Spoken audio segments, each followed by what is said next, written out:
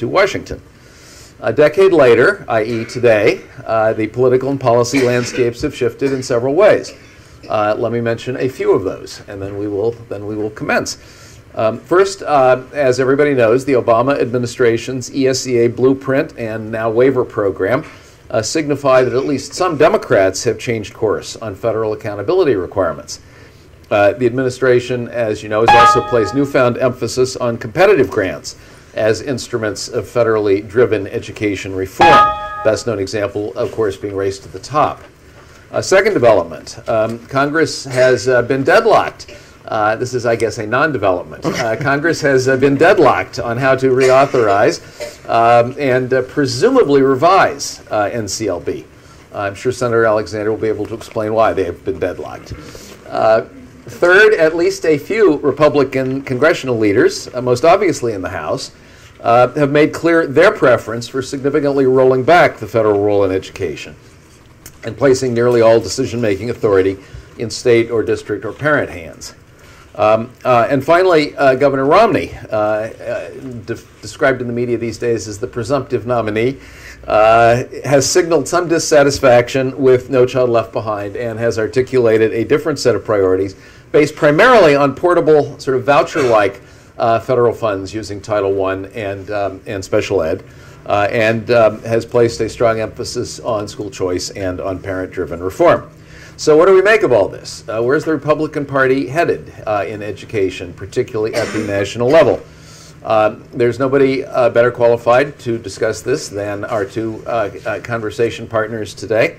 And their biographies are in your folders or were available at the table when you walked in. I'll just give one short paragraph on each. It doesn't begin to do justice. Margaret Spelling served as White House Domestic Policy Advisor from 2001 to 2005 and then as Secretary of Education from 2005 to 2009. Before the White House, she was Senior Advisor to Governor Bush.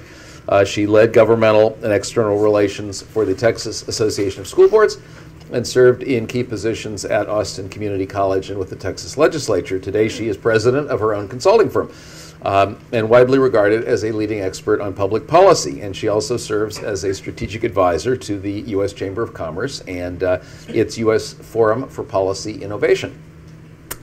Lamar Alexander, in his second term in the U.S. Senate, he arrived a year after NCLB was enacted, probably worth underscoring, represents the great state of Tennessee, where he previously served as a successful two-term governor who placed heavy emphasis on education reform even before it was fashionable.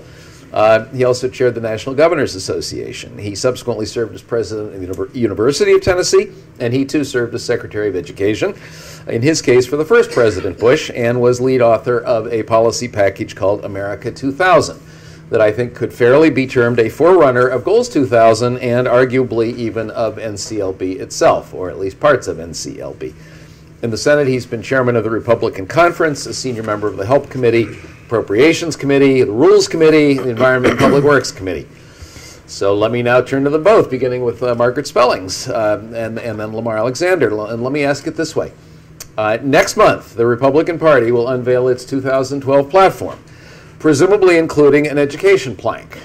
You are two of the most articulate, experienced, and knowledgeable persons within the GOP on these issues.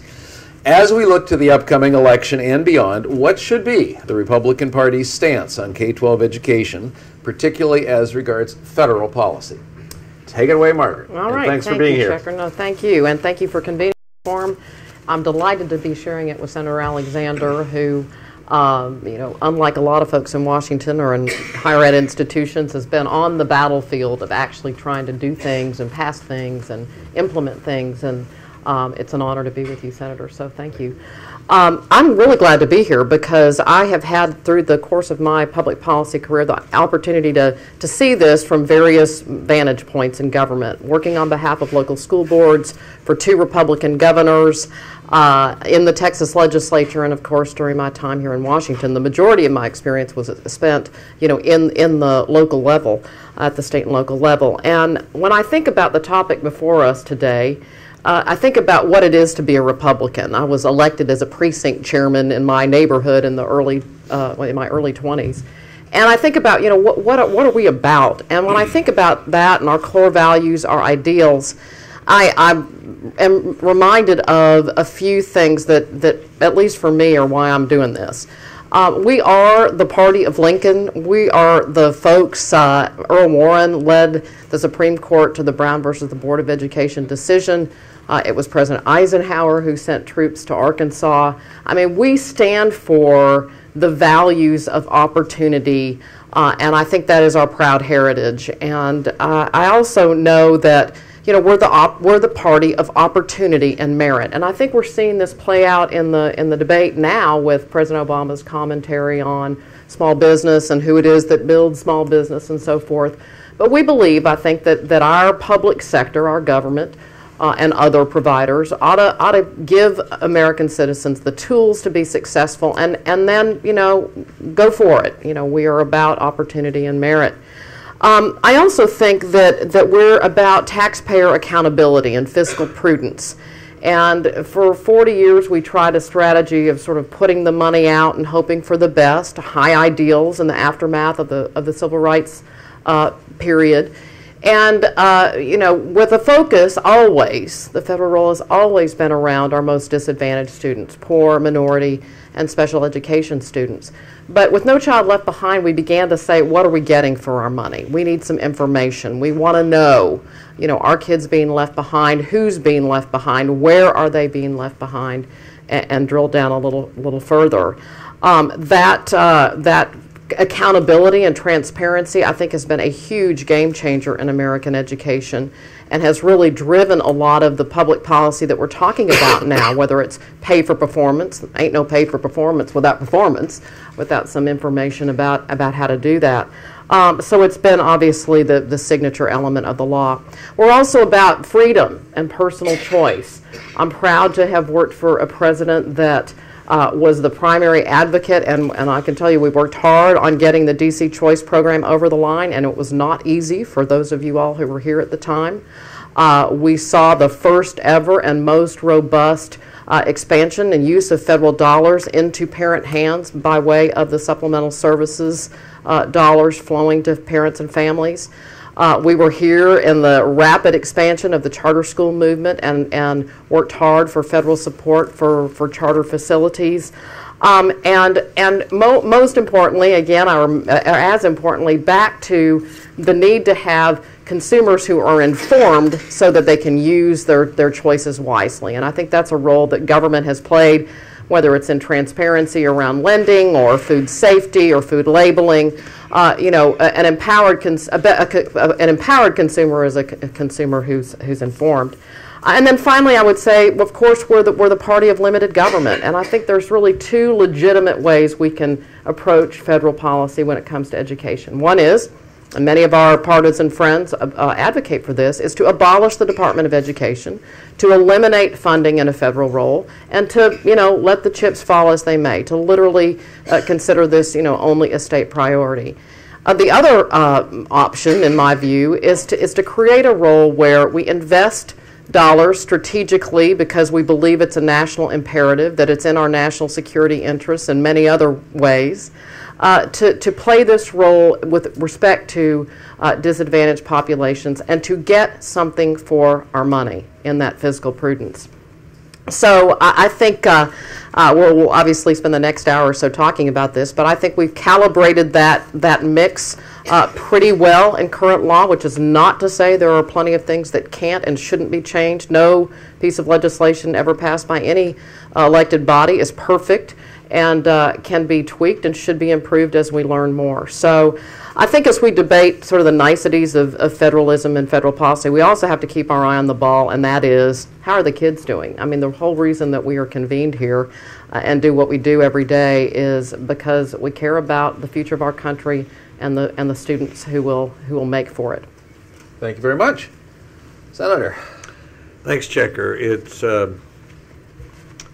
Checker's not only been asking uncomfortable questions for a long time of the education establishment, he actually done a lot of constructive things. He helped create, for example, the first program to pay teachers more for teaching well, and I've enjoyed working with him for a long, long time. Thank you. I remember meeting Margaret really in the basement of the Texas State Capitol years ago, talking about who might be President George W. Bush's education secretary, and it was pretty obvious to me when we left, because I was a big admirer of what he did in Texas, that she'd make a pretty good one herself, and she certainly did. Let me try to answer your question with three points. Question about what should Republicans do. I think first we ought to declare some victory. Now, I don't mean victory in terms of children knowing and being able to do what they need to be able to do. Where the achievement results over the last 30 years are disappointing. There's some progress, but disappointing. But if you think of President Reagan and Terrell Bell and Bill Bennett as sort of the Paul Revere, and George W. and the first President Bush, for whom I worked, as a consensus builder and as a national leader. I make a distinction between national, our whole country composed of states, and federal, which is action by the federal government. And the national part included Governor George W. Bush during the 1980s and 90s, I guess, were those years. And then the George W. Bush years, where increased federal action, you've got a lot of Republican leadership over that time. You've got a lot of national advocacy that's important. And on a parallel track, you've got the governors and a lot of things going on locally.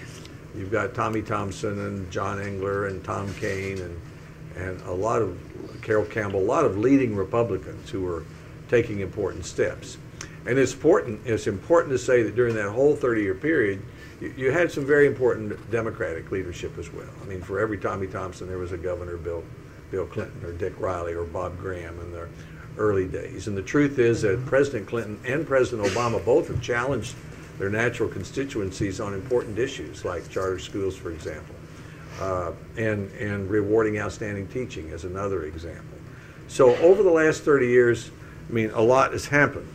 And content standards are in place for annual tests for reading and math.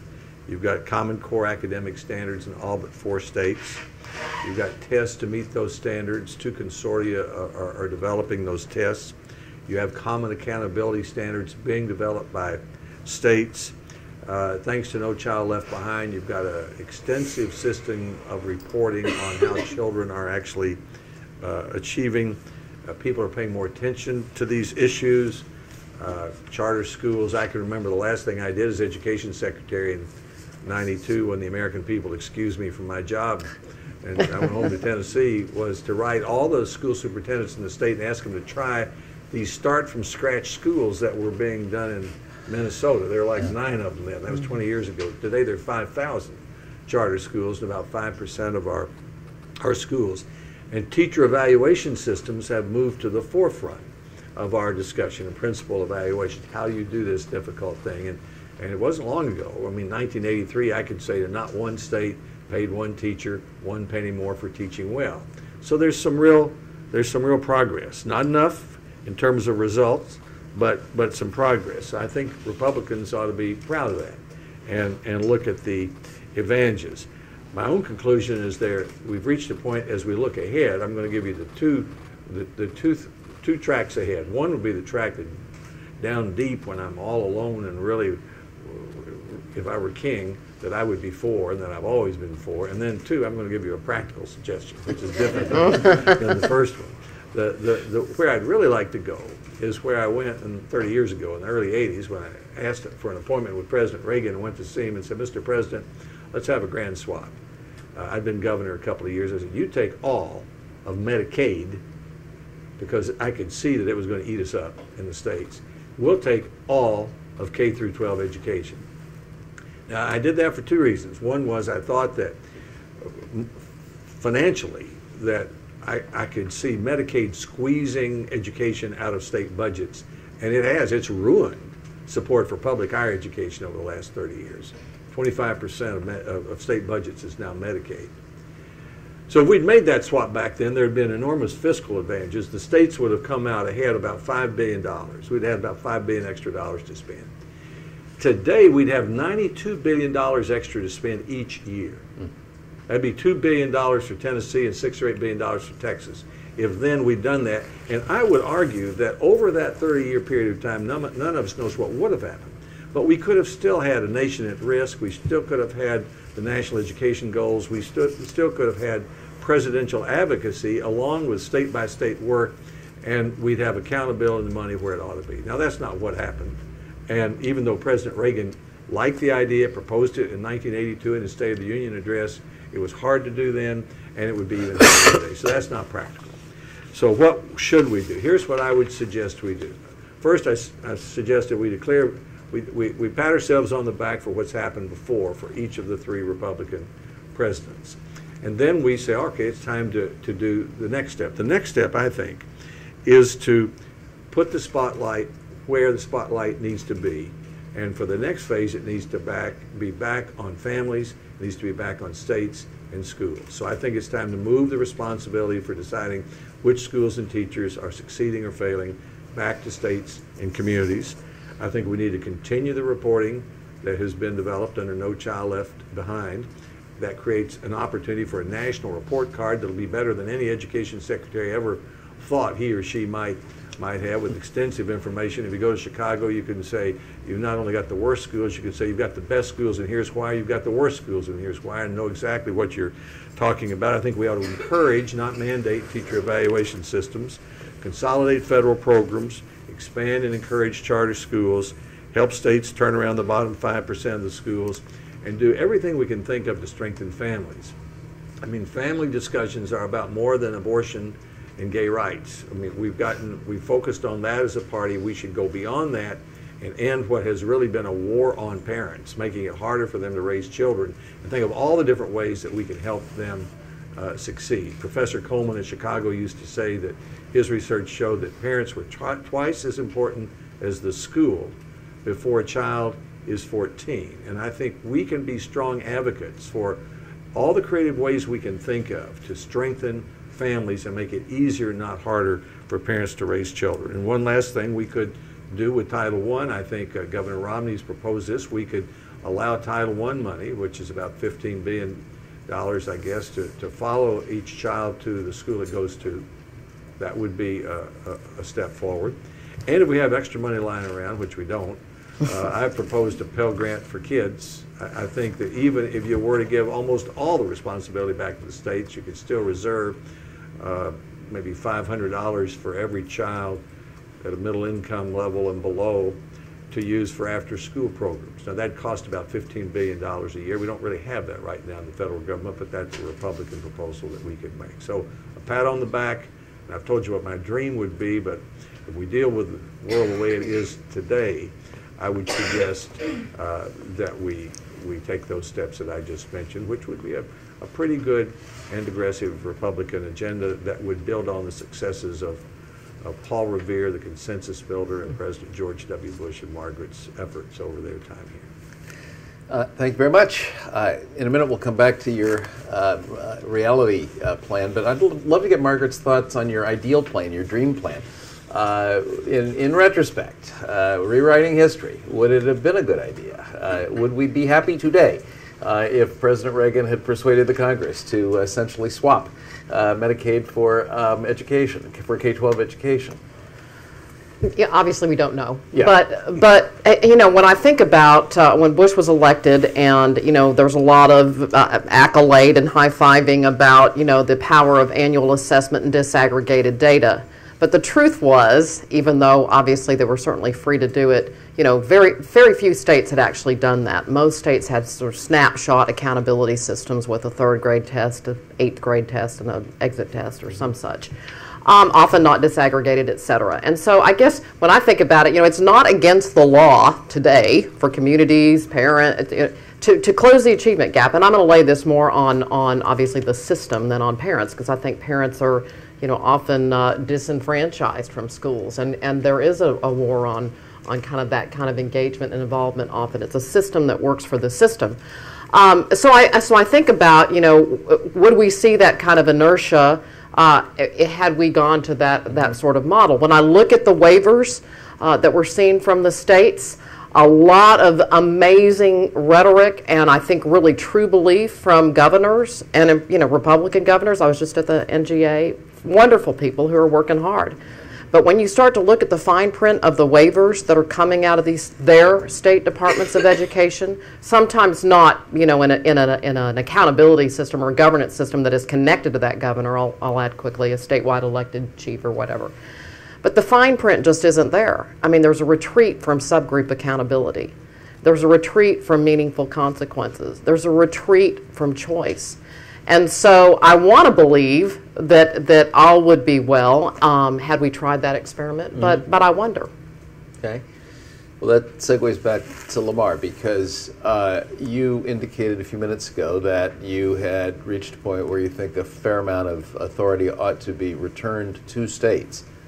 And I'm wondering if you could talk about what led you to that conclusion. What caused you to conclude that returning more of this authority to states would be a good thing to do, or that not doing it is a bad thing to do, whatever? Well, two things, Checker. One is I've always believed it. You know, I'm just an old, unreformed governor, and I never thought people in Washington could do things better than I could. That's just my idea. And I didn't think I got any smarter by taking an airplane up here. So that's my basic attitude. The second is what James Q. Wilson, writing about Irving Kristol when he died, he described the neoconservatives and said we weren't really conservatives, we were policy skeptics. I'm a policy skeptic. I mean, we got 100,000 public schools. We got 50 million teachers. We got 50 million kids, 3 million teachers in the schools. I don't think a well-meaning staff member at the U.S. Department of Education, and that's what it usually is, can come up with a very good rule or law or decision that really helps that much around the country, or that takes into account all the differences.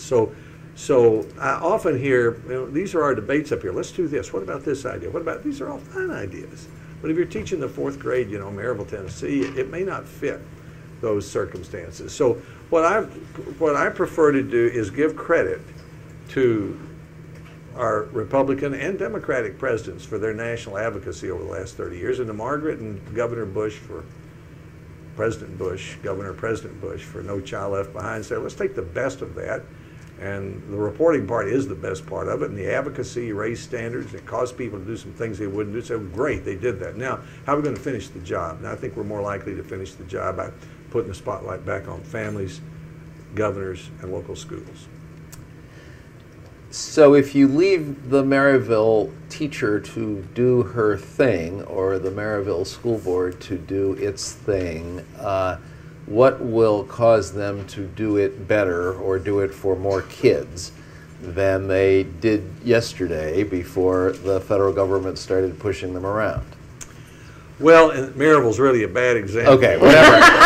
Well, because they're so good. I mean, they won the football. Memphis. They won football for 13 years, and they're also named the best public school system in the state, and they're a middle income, you know, they've just got a... Never ask a person about the town they come from. No, they are. Bill Bennett used to say, don't use the Maryville example, because every community is not Maryville, and I'm not sure exactly why it is. It's just because for a long time the communities decided it wanted good schools.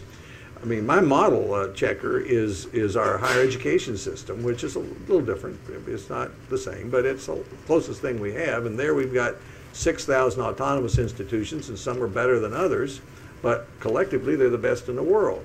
And I think the more we move toward that sort of decentralized system, the more likely we have overall better schools. But some are going to be better than others. There's just no getting around it. Why? Which is why you give, as we do in colleges, students choices.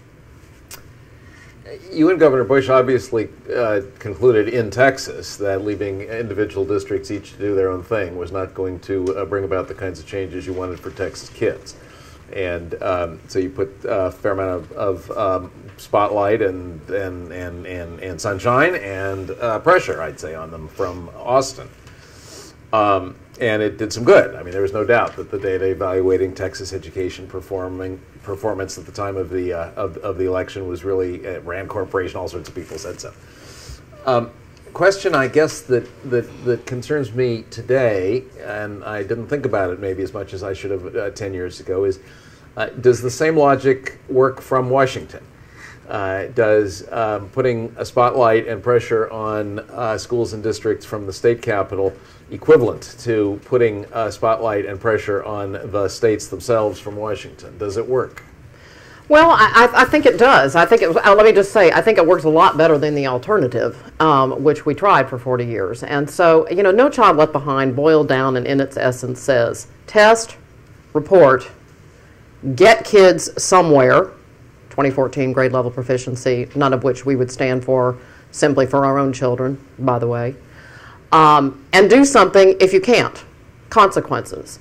And that combination of things, I think, is what has seen and what has caused more intense action on behalf of poor, minority, and special kids than ever before, period.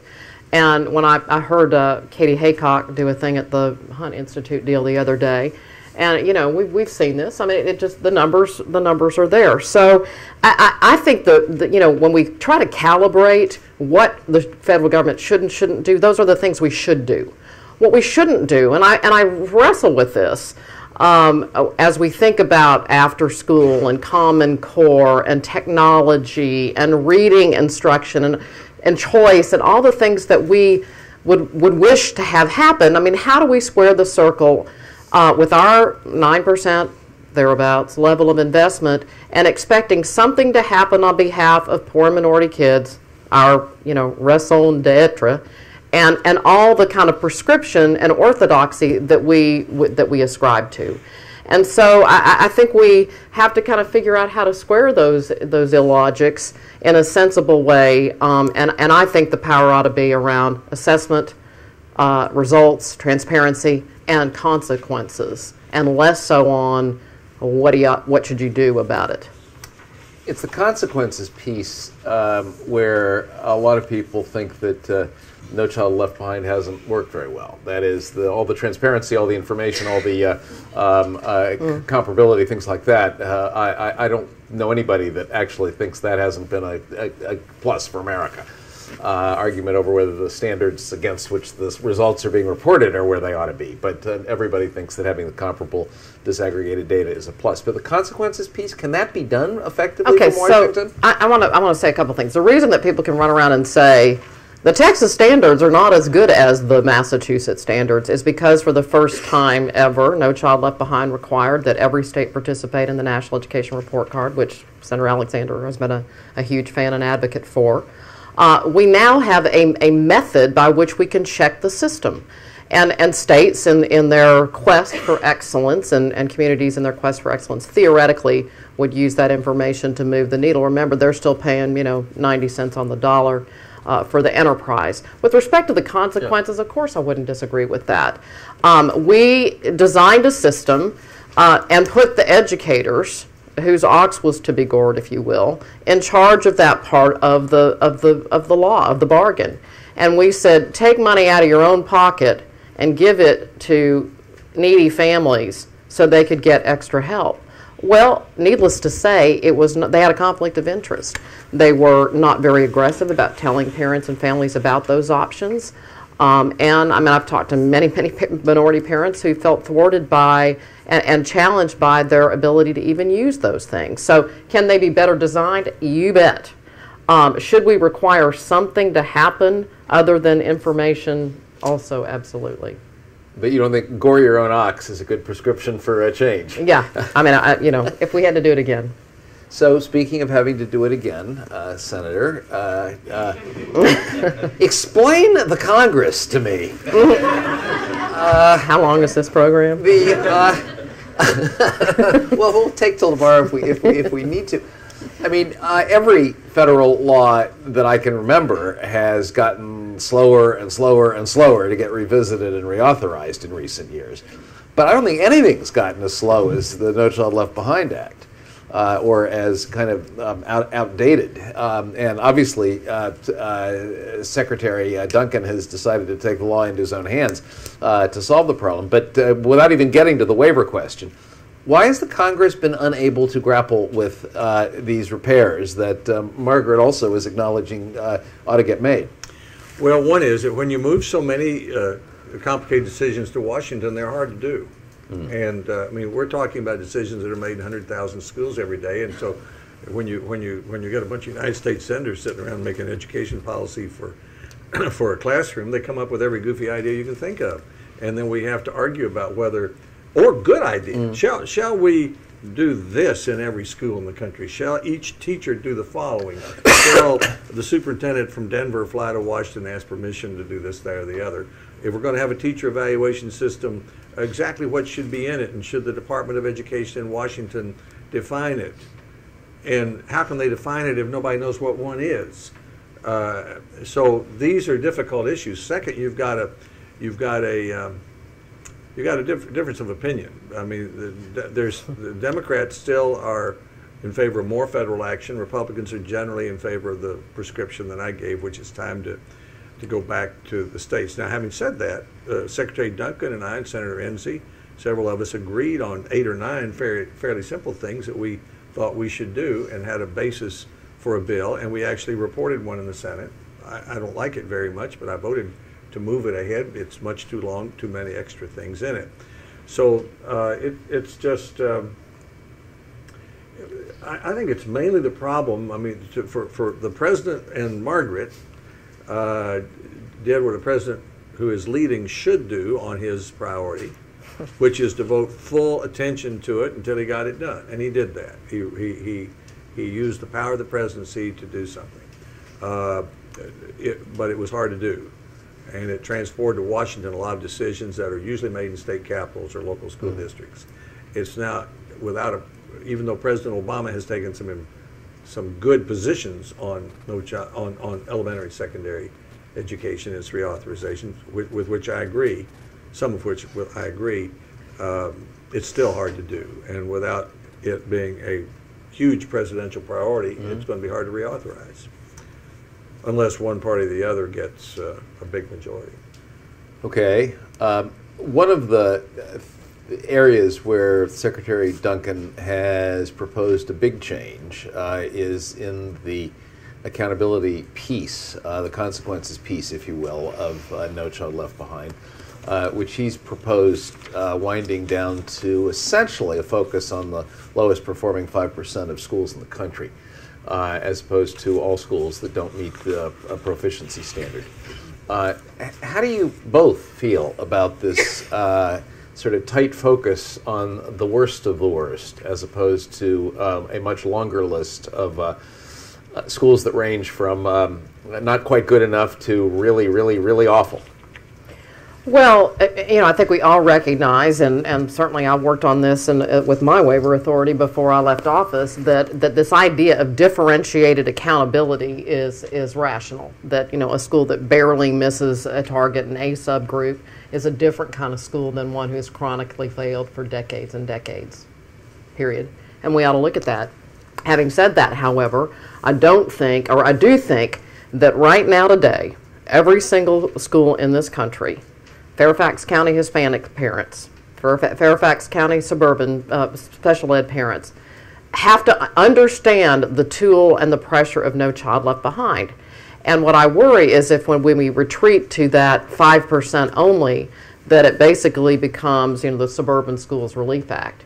And that No Child Left Behind, while a catchy and now sullied brand, actually describes the policy. It means no child left behind in Fairfax County and Houston, Texas, and Harlem, and et cetera. And so I think I hope that we won't lose that feature. How do you feel about sort of targeted? I agree with what Secretary Duncan proposed. He basically proposed to move back to the states and to the communities the decisions about whether a school and a teacher is succeeding or failing. And let's say that the No Child Left Behind period, which was to be 5 and now 10 years, has been helpful in that effort. I think the next step is to do it that way. And just even though 5% doesn't sound like much, that's 5,000 schools. I mean, in Tennessee, that's maybe 100 schools. that means the federal government is going to be directly involved in trying to fix 100 schools. I mean, who's going to do that up here? I mean, I don't know people in Tennessee who are very good at doing that. And I certainly don't know many people in Washington who have much to do that. So I think that's a lot. Here's the old policy skeptic coming out at me. I just think when you get into this next stage, it's got to be done locally. And there can be exhortation and leadership and national report cards and reporting. There can be encouragement for charter schools and teacher evaluation, all of that from here. But I think for this next stage, you've just got to stimulate it locally. So I support what he recommended. Well, when I worked at the Department of Education, we've all worked at the Department of Education, there were about 5,000 employees. So you could have one Department of Education employee per school, fanning out across the country, each fixing his or her own school. That leaves 95,000, of course. Yes, I understand. Some of which are not all they should be. Many of which, unfortunately, are not all they should be. All right, I agree, actually. Most of which are not all they should be, even though in too many cases their parents or community think they are everything they ought to ever be, and don't know any better. Okay, I want to switch to school choice issues for a minute. It's been a focus of the Romney proposal. It's been promoting school choice in various ways. It's been a long-time interest of yours, Senator. And the public school choice and supplemental services provisions of No Child Left Behind were things you were and President Bush were heartily behind. Is choice something that the federal government can meaningfully promote or make happen? Or is this, at the end of the day, one of the things that has to be left to state decision making? I think yes, in part. You know, again, it's tricky with this 9% investor role to deal with some of that. But obviously, I support the Title I portability provisions that Governor Romney has laid out. I think when I think about choice with information is a beautiful thing.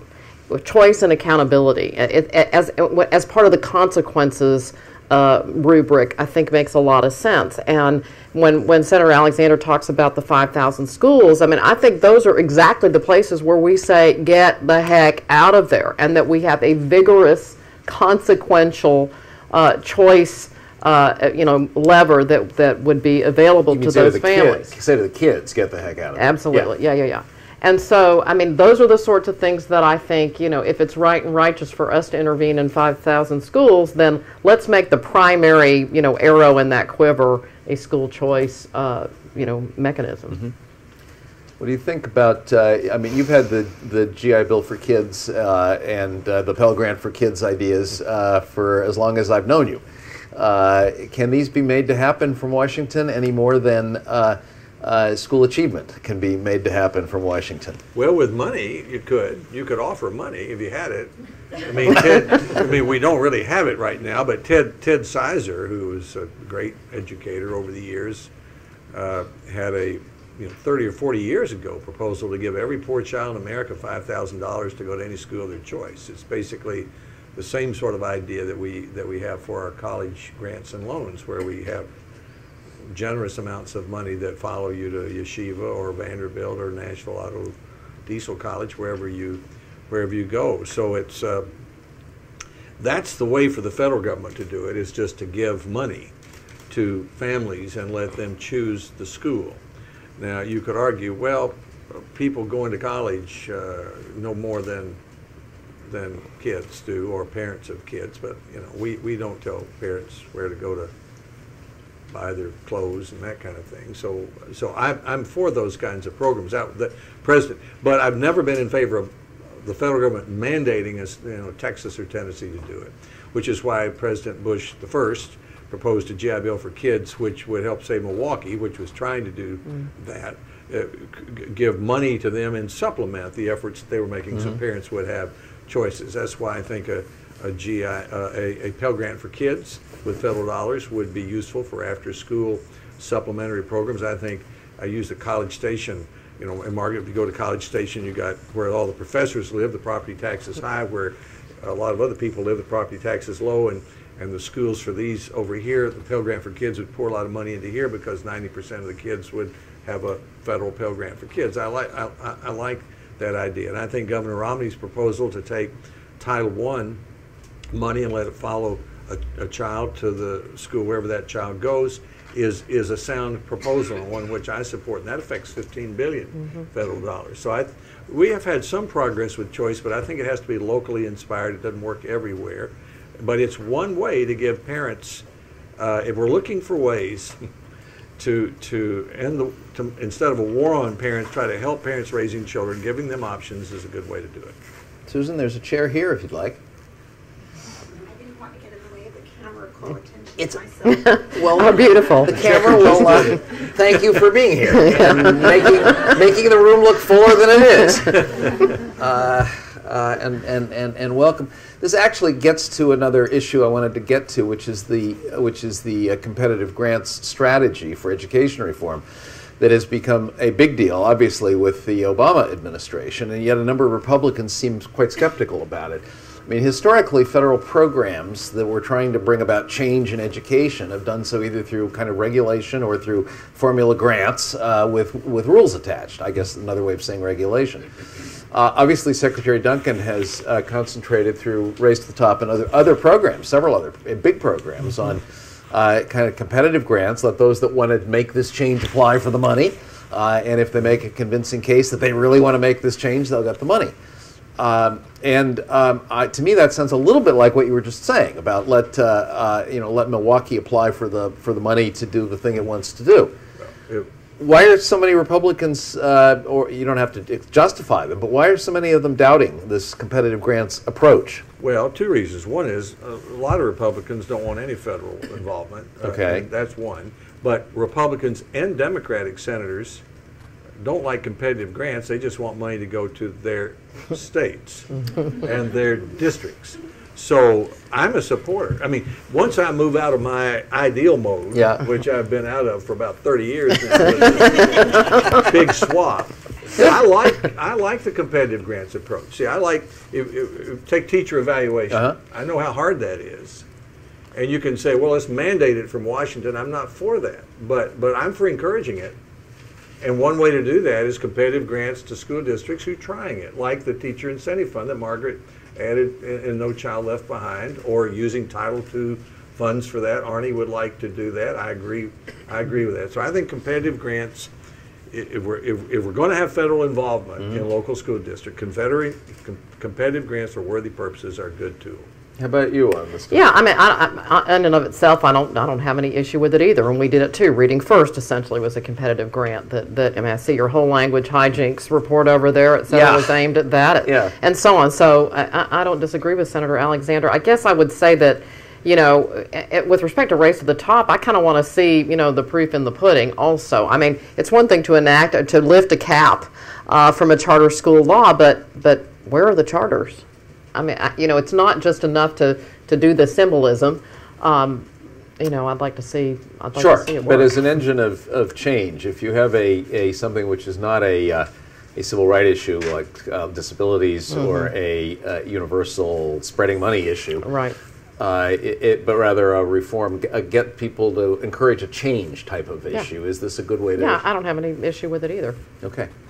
You know, Checker, teacher evaluation is a good example of that. I mean, I find myself in a, you know, some people think in a difficult position, or not difficult, but unusual position, because as Checker well remembers, in 1983 and 84, I had a what you might call a brawl with the National Education Association. A brawl for less than a year and a half.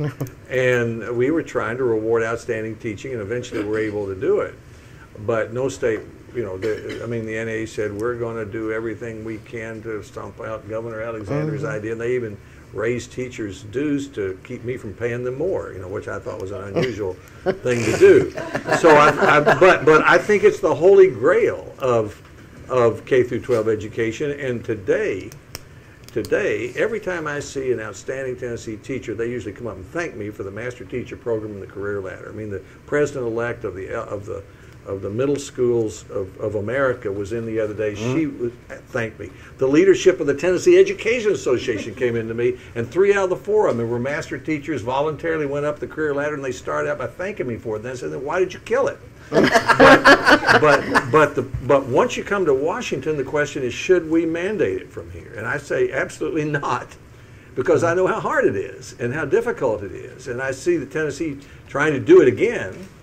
How complex it is, and the last thing they need is someone from here writing rules and second guessing what they do. Now, competitive grant to help them do it, using their Title II money to help them do it, a teacher incentive fund grant to help them do it, all that's fine. But that would be an example of how I come down on it. Yeah, indeed, I think it could be said that the modern era of But not everyone agrees with me about that. Yeah. Modern era of teacher evaluation has indeed emerged from Tennessee. Starting with the Sanders work there, and has changed our lives in the last 10 years. Sorry, I was just going to add one quick thing to that, and that is he's absolutely right about all the how hard it is and the design issues and so on. But another important feature, and why I think I struggle sometimes with the Common Core, is they're also paying 90 cents, the vast majority of those salaries.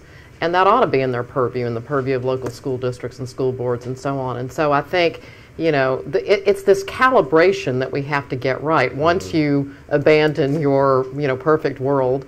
And so I agree heartily with Senator Alexander about that, and that's our track record too. I missed your Common Core link here, and I wanted to get to the Common Core anyway. Explain what you mean. I mean, obviously I have no particular issue with the kinds of things that are in the Common Core. I just think it's tricky for us to say, on the one hand, we want a common national standard, but we want to really, and to use Arnie Duncan's verbiage, tight and loose, that we're going to loosen up on who gets there. And so what we end up at the end of the day is, advantage kids who get over this much more rigorous bar, and loads of kids who, unable to meet basic grade level reading standards, are horrifyingly left behind.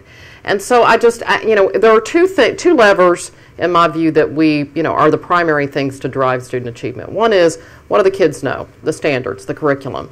And we've talked about kind of the local and state implications in the Common Core. And then, do you have to get there? When do you have to get there? Who has to get there?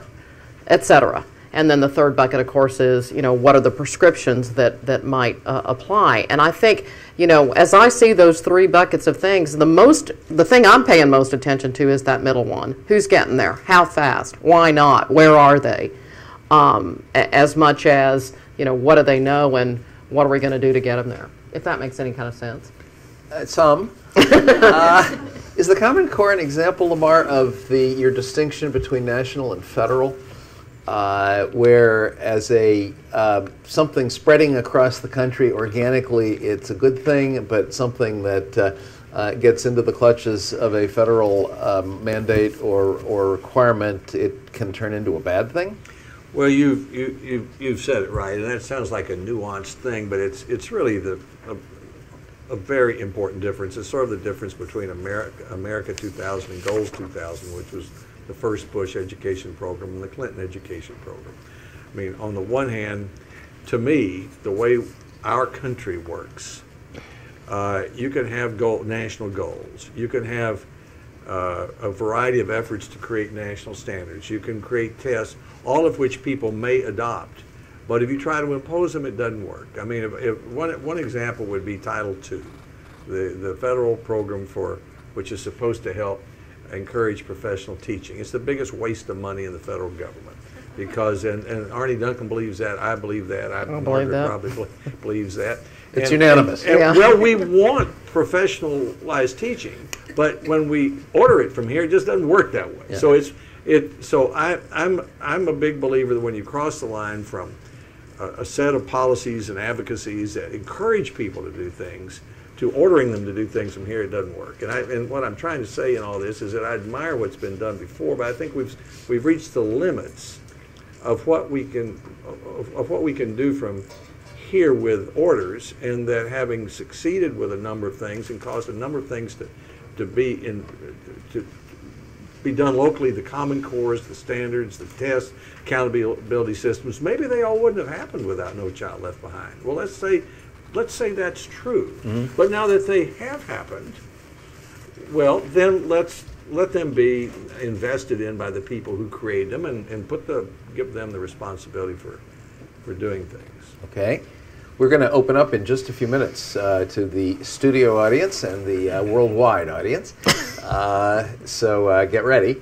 I want to take you back to two provisions of No Child Left Behind, both of which give me misgivings, and ask you about your view in retrospect. One, we've alluded to both of them actually already. One is the highly qualified teacher mandate, which I realize did not originate in the White House. And the other is the let each state pick its own standards issue, which some say has fostered not very high standards. Okay, well, so I'll start with the highly qualified teacher, and you're right. I mean, that was, and you know, anybody who was there at the time knows that that was an issue that the Democrats felt strongly about, in particular George Miller. What President Bush needed was the accountability, the reading focus, the choice stuff, the supplemental services, those sorts of things. It was, you know, certainly their priority. And I think the evidence is that it hadn't worked very well. It's a lot of kind of bureaucracy and process with not a heck of a lot to show for it. So is that one of the things that ought to be changed and rethought in the new law? You bet. Secondly, on the standards issue, you know, this is one that, you know, if we in fact do trust local people and citizens to, you know, understand and value and create, and I'm talking teachers too, obviously, because, you know, I think Senator Alexander and I are probably two of the, you know, there's few people who have been through these standards and curriculum battles at the state level in this town, even though there's a lot of talk about it. And sort of the process that goes into that, you know, that when they're paying 90% of the load, that they ought to have something to say about it. And, you know, this whole voluntary notion, as Senator Alexander describes, I have no issue with. I just think that, you know, as long, I'm all for the Common Core if we were, I'll make a deal with you, Checker. Okay. I'll be for the Common Core rock solidly, hook, line, and sinker, if you'll be for my accountability rubric that ties some consequences to whether we're going to get there, and whether poor and minority kids are going to get there too. We should probably each summon our attorneys to enter into this negotiation and draft the contract and see how much wiggle room there is in it. But yes, okay. So on this, I think you've made yourself pretty clear on this, Lamar, which is that the Common Core is a good thing if states want to do it, but they, at the end of the day, need to be sovereign with respect to things like their academic standards for their students. Well, they should, but this is not 1980 or even 1985. I mean, for a variety of reasons, since then, we have almost all states with Common Core, with standards, with tests, working now with accountability systems. Everybody's very, and with the reporting that we now have to back that up. So a lot has happened on the highly qualified teachers. That hasn't worked very well, and and one might expect that from a policy skeptic. I mean, there are 3.2 million teachers. It's hard to set rules here that evaluate them. The constructive thing to do, I think, is to move from that to doing every thoughtful thing we can do to encourage and reward and honor those school districts and states that are creating good teacher and principal evaluation systems that have some element that has to do with student achievement. Now, everybody says to me who had never fooled with that, well, that ought to be easy to do. It's really not. It's really hard to do. And it'll probably be done different ways, many different places, but if it's, to me, the holy grail of it. So that's what to do with highly qualified teachers, and on which is what you asked. Okay. On the reporting system, let's give credit where it's due. The NCLB has fostered a whole lot more information about school level achievement.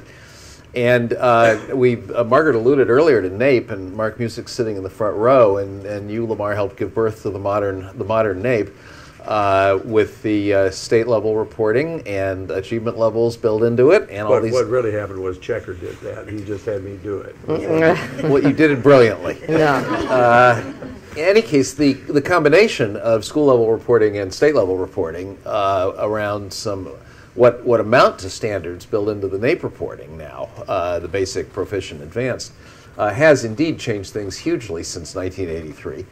I don't know if you were in Kennebunkport in that session with Secretary Bell after the Nation at Risk report, when a lot of governors said, so Mr. Secretary, what's the metrics we can use to compare the performance of our states? And he went furiously back to the Department of Education and said to his ablest people, well, what are we going to give them to metrics? And it turned out it was SAT scores. Because there was nothing else with state level data in those days. And that led to there's a few people in the room who are old enough to remember this, the legendary wall chart of Ted Bell's for 2 or 3 or 4 consecutive years. The chiefs in particular so hated this that they actually, I think Mark helped coax them into this. The chiefs so hated this that they finally agreed to let NAEP be used as a state-by-state measure, which was then codified in the Alexander James Report and the 1988 statute. Anyway, enough history here. Let's open it up. I should remind. Well, Checker, just 60 seconds of it. I mean, the No Child Left Behind statistics give any future Secretary of Education an enormous opportunity, because we call NAEP the nation's report card, but really a Secretary of Education can create a whole new consumer's report for Americans, 100,000 public schools, with information that we've just never had before. And he can, or she can actually say to schools and to states, I've got some information that the people of this school district need to hear. Good, you're absolutely right. You're absolutely right. Okay, let me remind the worldwide audience that they can email questions to questions@edexcellence.net, and they can tweet us at #NCLB10. NCLB10. So the floor is open for real questions, not checker-style pontifications from the floor. And we'll ask you to identify yourself briefly and roll your question. And there are mics, and you've got the first one. And you are. Stanley with the National School Boards Association. First of all, I want to commend you, Senator, for working across the aisle during the markup more assertively and actively than anyone else I saw. Having said that, have there been any behind-the-scenes conversations about putting together a bipartisan approach with the House and Senate leaders and moving forward on No Child Left Behind? Because we're all getting kind of tired of waiting. Yeah. I don't blame you, and we're getting kind of tired of the waivers, or at least I am, which are the result of Congress inaction. There were a lot of bipartisan discussions at the beginning of this Congress. Arnie Duncan did a good job of that. We sat down. We basically Senator Enzi and I basically made a list of 9 things that we thought we could do to simplify and extend the Elementary and Secondary Education Act, and we pretty well agreed on that. House had a little different point of view, but it kind of, and the president got involved a little bit, and so it was all going pretty well. We had several meetings, but all that energy dissipated a few months ago. So I think what we have to do is pick up where we left off later this year and try to come out at the beginning of next year as fast as we can and get it done. I mean, there's no excuse for not reauthorizing the Elementary and Secondary Education Act. I mean, No Child Left Behind wasn't meant in the terms it was written to last this long, and as a result, it's not going to work. Right. Not because it was flawed for that reason. It wasn't designed to last this long with its goal and the other things. And so some of the problems with No Child Left Behind are the direct result of Congress inaction. And I'll do my best. I worked to try to get out of the Senate. We got it into committee, but hasn't been brought any further. Yes, next. Okay, front row. Mike. A mic must come to you. Oh. And you must speak into it. Okay. Is your name Mike? So I'm Matt Luce with the National Association of Counties. Senator Bennett recently said that the quality of education that's available for K-12 students is directly related to the zip code in which they go to school. How do you think the best way to close that opportunity gap is? Well, Senator Bennett knows a lot about education. He's a terrific educator, having done a great job in Denver, and he's right about that. He's right about that, primarily because of the families. The parents are by far the most important factor in any child's education, and often families who have parents who have more money and more education and who live in that kind of zip code spend more time with their children and help them get a better education, no doubt about it. One best way to do it is to give children who live in other zip codes more choices of schools. That's what we do with colleges and universities. A second way to do it are all these things we've just been talking about, from reporting to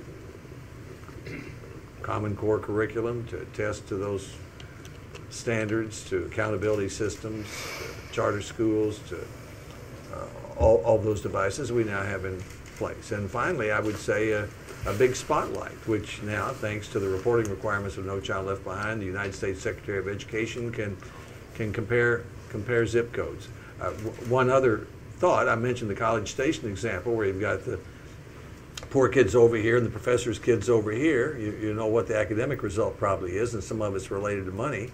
And a $500 Pell Grant for kids to every family would probably go to 90% of the kids who live over here, and that would help them have more after-school programs and maybe have a better shot. Do you want to take a swat at this one also, this equity question? Yeah, well, everybody's friends with Joel Klein in this room, and I heard we did a thing together the other day, and he said, he asked, would you send your child to a public school in New York? And a lot of people, it was the very rarefied era of the Council on Foreign Relations, everybody, answered yes. And then he said, would you send your kid to any school in the New York public schools, or any school in the Houston public schools, or the Memphis schools? And of course the answer is not for my kid. And so I think this power of accountability and requirements and consequences around No Child Left Behind, a deadline for your kid anywhere, is important and powerful. And that's why we've seen school people attend to those schools and those populations as never before. Good. Next. Right in the center. It's probably on. My name is Michael. I'm with the Education Writers Association, and this question pertains to comparing, divvying up K-12 funds as we do for Pell Grants and Staffords on the college level. There's a lot of variance in the quality of higher ed institutions, and it seems that the allowing for fund mobility isn't really fixing that, or if it is, it's not addressing the fact that some schools are a lot better than others. So if you're relying on the college model, how do you adjust for that on the K-12 level, that even with fund mobility, you're still going to have a huge gap in school quality? Well, thank you for the question. I think, one, the goal should be to give every student an opportunity to attend the best possible school, which you have with college. I mean, you can take your Pell Grant and your Grant and Loan, or your Hope Scholarship if you live in Tennessee, and you can go to a whole variety of places. And if you don't have to go to a bad school, you can go to a better school.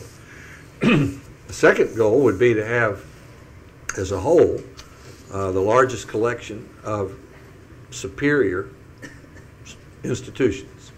And by every measure, even though there are a lot of things wrong with them, by every measure, the United States not only has some of the best colleges in the world, it has almost all the best colleges in the world. So that model looks like a pretty useful model to me for schools, because it gives every student, or most students, an opportunity to choose among schools so they can go to a good one instead of a less good one. And second, the end result is to create the best system of higher education in the world.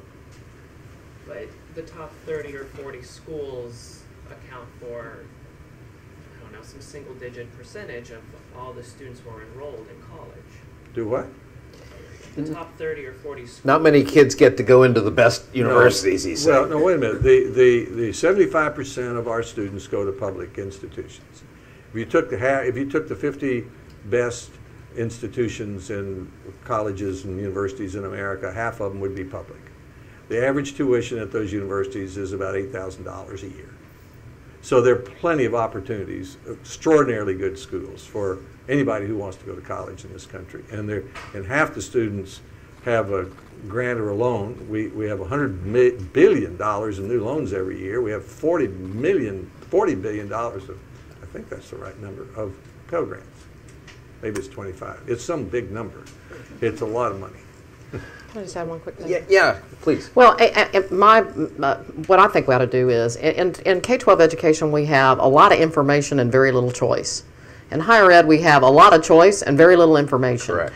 And we ought to try information and choice more vigorously in both of those environments. Correct. And you had a terrific commission report from Charles Miller and others that attempted to rectify the higher ed part of this problem. Well, it attempted to begin a discussion about what we ought to do on a variety of fronts, including, making sure kids are better qualified to be successful in higher ed, et cetera, accessibility, affordability, and accountability, and transparent information. Yeah. But it was a start. I just wanted to add, one of the arguments for choice in K-12 education isn't simply getting everybody into the best schools. One of the arguments is helping kids get out of the worst schools. That is the was the fundamental rationale in the public school choice provisions of NCLB. And that is the fundamental rationale of, let's say, for example, the Ohio voucher program, is to enable kids to flee these dropout factory death trap schools into something better, even if it's not necessarily the best school in the world. Next, you. Then we'll get up to Barbara. Who are you? I'm Megan Wolf. I'm with ASCD.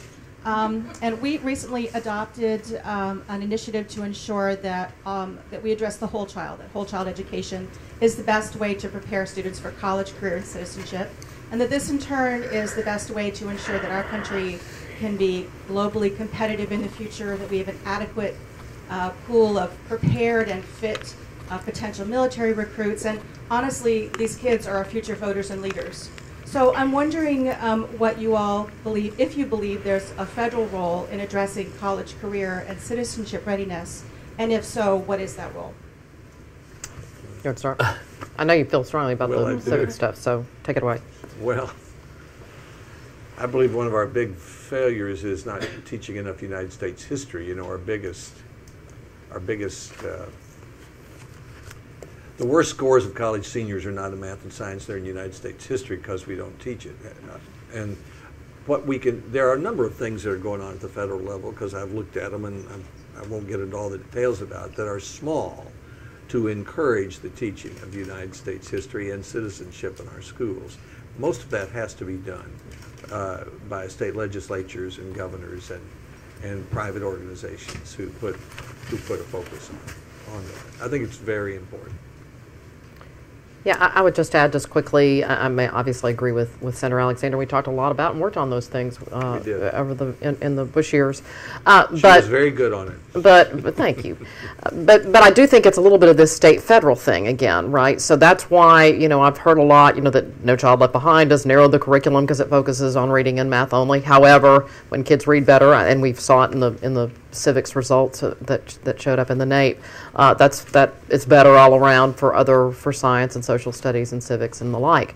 So I think it's primarily a state and local issue, but certainly something that we ought to continue to bring best practices to from Washington. So let me interject a question from the intergalactic audience that has emailed in a hot button issue. What about the Tea Party, which sees no role for the feds? Can more moderate GOPers work around them, quote unquote? Well, they could join me in my ideal position. I was Tea Party before Tea Party was cool. That was the iced tea party, wasn't it? As I said, I agree with. Thank you, Checker. That was a good. Even if we were somehow to swap K through 12 for states, and the states took over all of K through 12, I can't imagine a president who wouldn't care a lot about advocacy for education, and probably have a principal advisor who'd help him or her do that. So there's always going to be a national role in education. And based on where we actually are today, I think we need to deal with where we are today. I think we need to take the advantages of what's happened over the last 30 years and move in the direction that that I think we should go, which I think is to move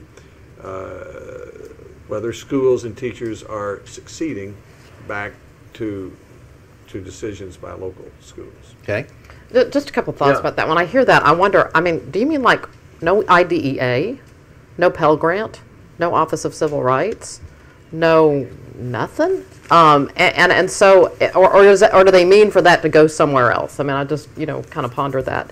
The second thing I would say is, and back to Senator Alexander's framework of the practical and pragmatic, I saw, George Bush as a different kind of Republican, level the playing field on education because it resonated with women and Hispanic voters, and it is what is going to make for us to be a long-term governing party. And so just as a practical matter, I don't think it's a smart political tactic, notwithstanding the various policy reasons we spent the last hour and some talking about, for us to take that position. Okay. It is true that because President George W. Bush was talking about education so much and made it such a priority that during that time Republicans, for the first time in memory, were thought of as being better than Democrats on education.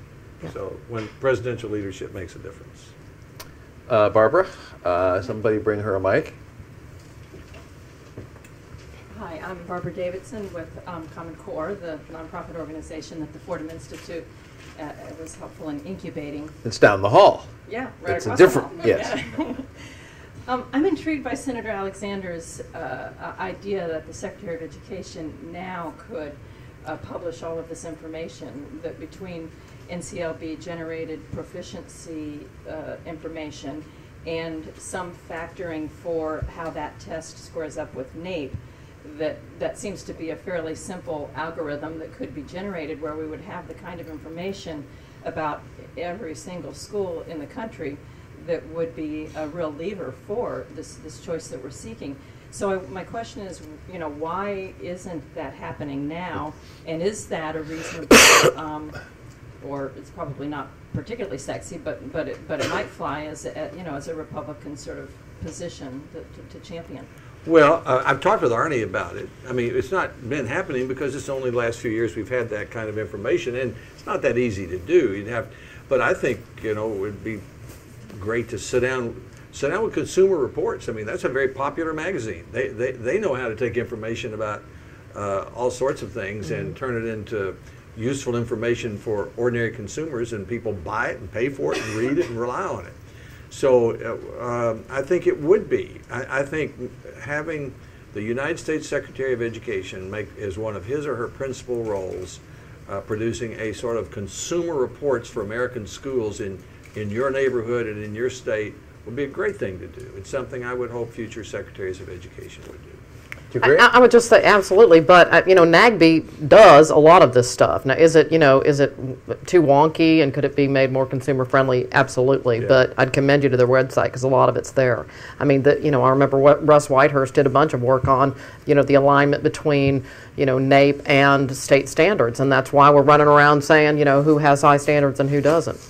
Because of it. But I think Barbara's talking about bringing this down to Fairfax County, and should the Secretary of Education or the school level, McLean High School.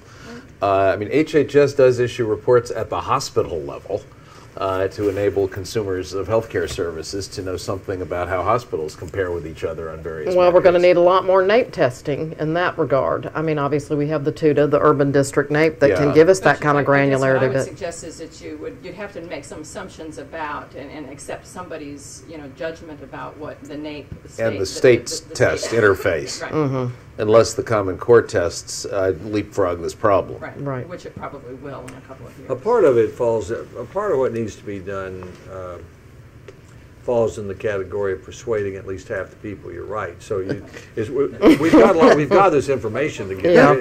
Yeah. It needs to be put together in a way that people can understand it and be a compelling way to read it. And then I can see a secretary going to Nashville and having a 3-day conference with educators, Yeah. bringing people all in, giving out all these reports saying this is what happened, and that would be sort of a new and different role for a United States Education Secretary, and an important part of what you might do to move things along. Give the mic to Mark, and I'm going to then bring in another question from the outer cosmos. Go ahead. Mark Music, sometimes East Tennessee State University these days. The NAEP question, I can't resist this.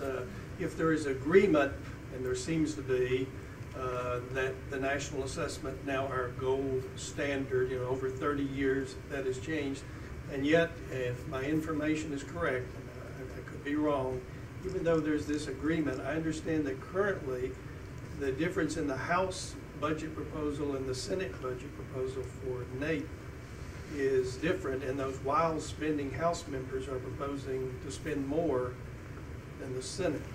And we're not going to have more, if that's true, more NAEP testing, or we're not going to have more history or civics testing, if that's the case. I don't know exactly if my numbers are right, but I guess I'm just saying the support for NAEP should be one of those things that hopefully the House and Senate can agree on. Mark, you've told me something I didn't know, but I guess just another example of those visionary House Republicans coming up with another good idea.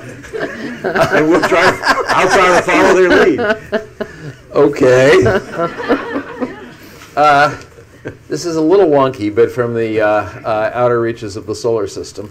What should the federal role be regarding charter school accountability, particularly if the federal government is also encouraging the growth of charter schools? What is the role vis-a-vis accountability while encouraging growth? Well, of course, charter schools are public schools and are subject to state accountability systems, and should be, period. Okay. And reporting. Yeah. And reporting. Exactly. Okay. Susan, now that you're in the front row, somebody bring her a mic. You'll never be late again, Susan. Susan Trainin, EdSite, formerly BRT. Margaret, your question about how to calibrate the appropriate federal role, I think is really the bottom line question. So really for Senator Alexander, there was a House hearing on reauthorization, and one of the chiefs for change, so a Republican chief, a reform-oriented chief in a state that's doing really good things, basically said, we need the feds to tell us that we need to set targets for accountability. Because if it's up to our state legislatures and up to our own state, we're going to do what makes us look the best. That's just the natural inclination. You see this not just in education, you see it in financial services, you see it in every sector. Adults will do whatever makes them look the best unless someone forces them to do something else. So stop me before I kill again.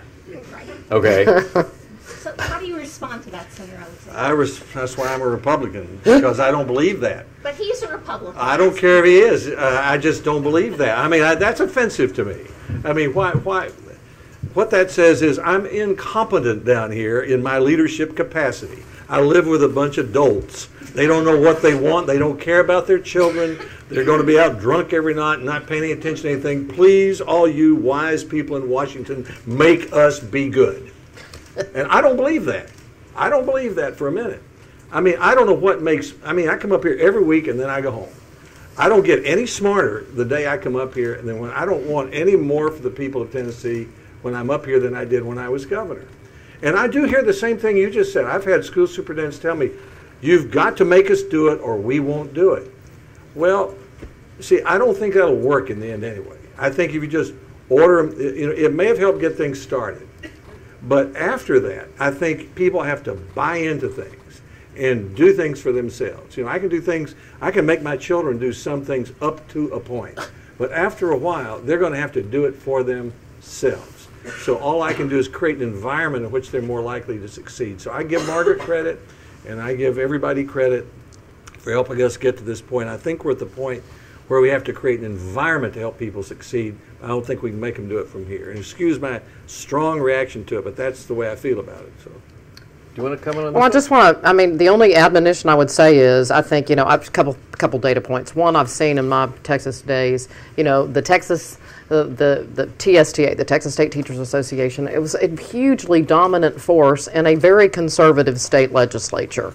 huge, between them and the trial lawyers, they were the #1 funders of local legislative races and were highly influential. And I would be doubtful that we would see in the Illinois and the Pennsylvania, New York, California, et cetera, accountability systems and the sort of consequential things had it been left to states. Fast forward 10 years, I think we're seeing in the waivers exactly that phenomenon. Well, we don't really want to do choice. The school people don't like it. It's this and that. We're seeing super subgroups that are a way to mask the achievement of African American, Hispanic, and special ed kids. So we're seeing that play out right here and right now. So yeah, we can trust and verify, but the verification is not there. And the only way I know is because I'm looking at what they are telling the federal government in their waivers that they're not going to do anymore. I keep wondering about the sort of Stockholm syndrome, whether too much habituation to Washington telling us what to do has led us into a habit of expecting. I just have to stop there for a second. Checker, like what? Like test once a year in reading and math and report it? Like have a state system of highly qualified teachers? You decide what it is. Like have a curriculum and standards? You decide what it is. I think this Washington mandate thing gets so oversold and overblown. Not just Title I, real. it's maintenance of effort for special ed spending and a whole variety of things that go down a whole bunch of programs into a whole bunch of requirements. I actually wonder if it's gotten people in the states habituated to saying they make me do it instead of I am responsible for making this decision and I am deciding the right thing. They make me do it, and therefore when I have a problem I look to them to make me do it again. There was this episode in the media a few months ago when some chief, I think it might have been Utah, called up Arnie Duncan and said, help me save the Common Core in my own state. Evidently he hadn't taken Lamar's advice about lead your own place, fix your own place. Okay, we've got just a couple minutes left, and I see several more hands up, including two right in front of me here. So why don't you take the mic to one of them, and then she can pass it to the person behind her. Thank you, Alyssa Schwenk from Change the Equation. And you both kind of touched on this conflict of interest, and as a former public school teacher, I saw it a lot, where the school itself is the best source of information for parents, particularly those who are disenfranchised, but it's very hard to tell a parent, you should probably take your kid to another school instead of just please give us one more year, we can fix this. And what's sort of the best way to reconcile giving schools and districts control while also getting parents educated in order to make those informed decisions about where to send their students? Good big question. I think the power of the ability to move some of those funds like Title I portability, like supplemental services and tutoring, a little bit of cash to go with the dash. Okay. Let's go right on to you. I'm Mary Keller with Military Child Education Coalition. We do have federal children who live in every zip code whose parents serve our nation that people aren't paying attention to. And we also fail to do what we need to do for kids who move and change schools frequently. Could you all reflect on what we can do with the reauthorization of ESA to focus on children who perhaps have had a parent gone for years and years, for the last 10 years, or a parent who has profoundly changed? And these kids move 3 times more frequently than their civilian classmates. They do what? They move 3 times more often, I think, from school to school because of the parents being reassigned. Do you want me to start? Sure, go ahead. Well, first of all, Mary, good to see you, and thank you for your great work over so many years. It's so important. I think the power of No Child Left Behind in this information has helped with that, no doubt about it. And I think the Common Core will help with that. It will be a way that you can transport and say, here's where we are. And I think, those issues can get better attended to with that information. We ought to keep doing it. So, I think those things married together will be helpful to that population. Anything more on this one? Well, I was told at the beginning that if we got Senator Alexander out of here at 10:30, he would then move the Congress to action. And I believe Margaret's prepared to move the universe. So why don't you join me in thanking them for a terrific session?